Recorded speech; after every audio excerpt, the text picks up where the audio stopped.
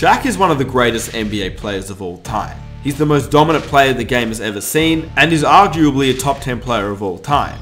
He's a man that other grown men feared.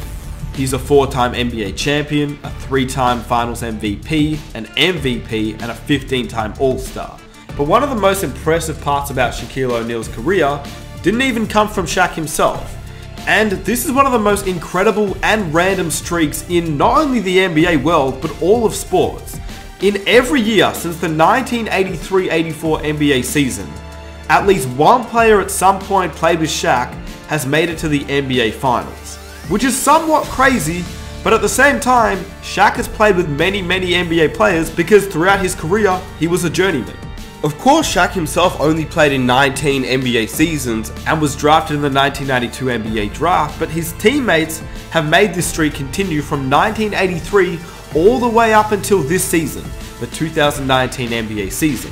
Obviously, Shaq being teammates with Kobe and LeBron definitely helped this streak continue because they had made it to the NBA Finals 12 consecutive appearances, which is crazy, obviously LeBron doing most of the work. But for 36 straight years, Shaq, either himself or his teammates, have made an appearance. So who are the players this season that could make this streak continue? And there are some pretty good players that could make this streak continue. And you will be surprised on some of them, because in the end, it's not the individual talent that Shaq is looking for. He's looking for these teammates to be on good teams so they can help make the NBA Finals. With that said, let's get on to the video. If you enjoy these types of videos, this is a bit of a random one, but if you enjoy NBA content, be sure to hit that subscribe button. If you enjoy these types of videos, be sure to leave a like. Let's see if we can reach 1,000 likes for the next video. And if you're new around here, be sure to hit that subscribe button for NBA content every single week. With that said, let's get on to the video. What's crazy is that this streak isn't even impressive. The streak that Shaq had prior was even more impressive. From the start of the streak up until the 2018 NBA Finals, Shaq or his teammate had won the title every year. But obviously in 2018 there was no player on the Warriors that had played with Shaq. The only part that Shaq had presence in was Steve Kerr, who obviously coached the Warriors, but Shaq and Steve Kerr were teammates, and obviously Steve Kerr was Shaq's general manager in Phoenix. So that streak ended at 34 years. But that's pretty impressive in itself. Somebody who won a title. That means there's only one team in the league out of 30 to win a title Shaq was actually teammates with. But the streak that has continued since 1984 is the fact that Shaq has played with someone who has made the NBA Finals. In 2018 it was LeBron James and Jeff Green, and last season it was Danny Green. So who is it going to be this season? At number 4, Goran Dragic. Look what's happened to me. I can't believe it myself. Suddenly I'm on top of the world. It's going to be hard for the Miami Heat, even though they are playing very well and exceeding expectations. Unless they make a major trade, I don't think the Heat will be NBA Finals contenders. And this is coming from a Heat fan. But as we've seen this season, the Miami Heat are definitely surprising a lot of teams. They beat the Bucks, they beat the 76ers, they blew out the Rockets, they had a pretty close game against the Los Angeles Lakers. So overall, the Miami Heat not only are surprising teams, but they are being one of the top teams in the Eastern Conference, which makes them a title contender. Obviously, when it gets into the playoffs, we're going to see the Miami Heat probably struggle against some of the better teams like the Bucks and the 76ers in a 7-game series. But in saying that, they have a 22-8 record, which is the 4th best record in the entire NBA this season, just behind the Bucks, the Lakers, the Celtics, and then behind them is the Denver Nuggets. So the Miami Heat at this rate are looking like NBA Finals contenders. Do I think they're going to make it there? Probably not. But for Shaq, it would be very interesting to see Goran Dragic make it, because that would be the player to keep this streak alive. In saying that, Goran Dragic and Shaquille O'Neal played for one season together on the Phoenix Suns. Goran Dragic was just a rookie in 2008-2009 when he played with Shaq on the Phoenix Suns. There's a story that says when Goran Dragic was a rookie, Shaq made him bring 24 donuts to every home game, and they were all eaten by Shaquille O'Neal. Can you share some of your rookie hazing stories from Phoenix? I know he probably got you pretty good, huh? Yeah. I mean, it was a lot of times. You know, once, first of all, I had to bring every home game. I had to bring 24 donuts. But at that time, you know, nobody eat donuts, only Shaq. So then, what was it, Krispy Kreme? Krispy Kreme, yeah, okay. Krispy Kreme, yeah. Okay. But as for Goran Dragic as a rookie, he had some very good mentors, and the Phoenix Suns put some good players around him. Shaq, Grant Hill, Steve Nash, they were old players, but they gave him a lot of advice. And throughout his career, he probably exceeded expectations from what he was meant to be coming into the league, so shout out to Goran Dragic. He was an all-star, and now he's 33 years of age, and he finds himself on a contending team, but probably not an NBA championship team. At number 3, Robin Lopez. Taking a break from all your worries sure would help a lot. Once again, another Phoenix Sun, just as Goran Dragic was. Robin Lopez was Shaq's rook. He came into the league at a similar height, and a guy that obviously was not like Shaq in terms of looks, but he was a very big man who played center, so Shaq took him under his wing.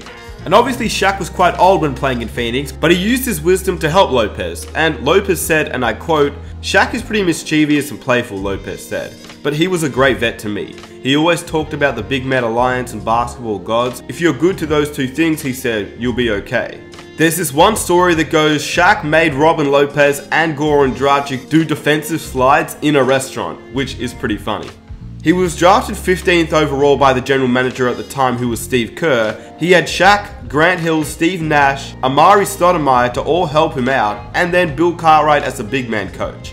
That's a lot of help and a lot of experience for a guy that was coming into the league. This season though, Robin Lopez is playing with his brother Brook Lopez on the Milwaukee Bucks, alongside the MVP, Giannis Antetokounmpo, and the way that the Bucks are playing with the best record in the NBA, they could definitely make it to the NBA Finals this season. I believe it will be Philadelphia that will end up making it to the NBA Finals in the East, but if the Bucks keep playing like they have been and Philly isn't playing as well, you never know. The Bucks are killing teams at the moment, and to be honest, they were the best team in the NBA last season. Unfortunately, they couldn't make it to the NBA Finals, but if Giannis keeps doing what he's doing, he might be able to carry Robin Lopez to the NBA Finals, and that's one of Shaq's teammates, so that would be pretty cool to see as well. Number 2, Jeff Green. Originally, Jeff Green was playing on the Utah Jazz. As of 3 days ago, which means that he may join a contending team. So who knows what team Jeff Green will play on, but when he did play with Shaq, he was playing for the Boston Celtics. But Jeff Green has been a very interesting player. He's played on contending teams. He actually continued Shaq's streak in 2018 on the Cleveland Cavaliers, but he started his career in Seattle, then obviously that moved to the Oklahoma City Thunder, got traded to the Celtics, and that's when he actually got to play with Shaquille O'Neal. But he's obviously moved around since then. He's played in 6 teams in the last 5 seasons, and now he's about to play on another team if he can get picked up, which I think he will be. He's got the experience, he knows what it takes to get to the NBA Finals, and he will be able to provide some quality minutes. Hopefully that is for a title contender. Who knows who it will be, but the Clippers are looking for a guy like Andre Iguodala, and if they can't get him, they may go after Jeff Green. Same with the Lakers, and same with the Denver Nuggets. So one of those 3 teams are definite NBA championship contenders in the Western Conference, and in a stacked Western Conference, a guy like Jeff Green may be that little edge to get you over the line. Who knows, but Jeff Green, if he ends up on a title contender, could keep the Shaq streak alive. And number 1, LeBron James, Danny Green, Avery Bradley, and Rajon Rondo. All players that have played with Shaq, and all players that are on the Los Angeles Lakers. LeBron and Danny Green obviously played with Shaq in Cleveland, Avery Bradley and Rajon Rondo obviously played in Boston, and those are 4 guys that are on the same team at the moment, which is kind of crazy. But obviously the Los Angeles Lakers are predicted to be NBA championship contenders. They've got LeBron, and you can never count out LeBron because he's basically always in the NBA Finals. 8 straight finals, he's the man that can keep the streak alive if any other player was going to do it. But when Shaq and LeBron played together, Shaq was pretty old. LeBron had already had thoughts about leaving the Cleveland Cavaliers even the year prior to 2010. You can see that in an interview here. You know, I'm looking forward to this upcoming season, but I'm looking forward to the summer of 2010 to see what may happen. But no matter what happens in that summer, you know, I'm still here. You know, I got a nice big house here that I'm always coming back to, and you know, I love this city, and I'll always give back to the city, no matter what my profession, if it takes me somewhere else. How hard a decision do you think it's going to be? I don't know. We'll see. We'll see once we get here. All right, before we get to 2010, there's the 2009 season. Your new teammate, Shaquille O'Neal, he said just last week, he said LeBron is just tired of losing. So explain that feeling that you have. You know, bringing in Shaq, I think with his dominance and his presence and his experience, he can help me play into late June.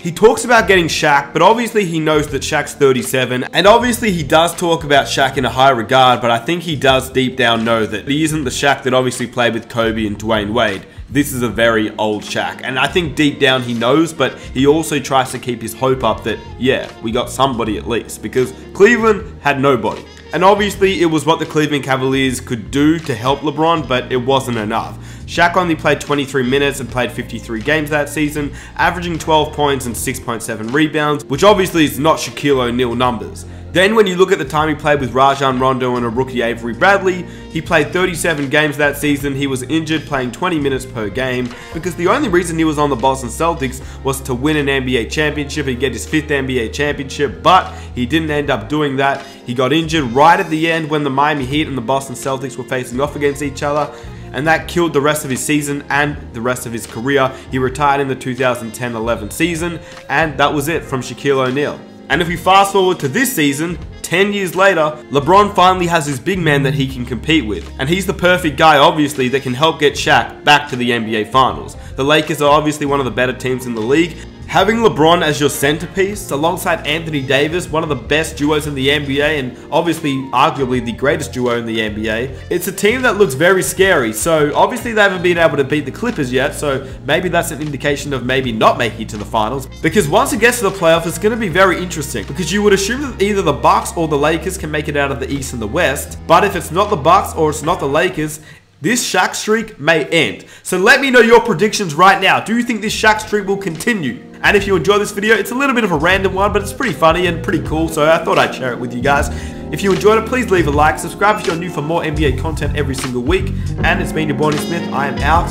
Peace.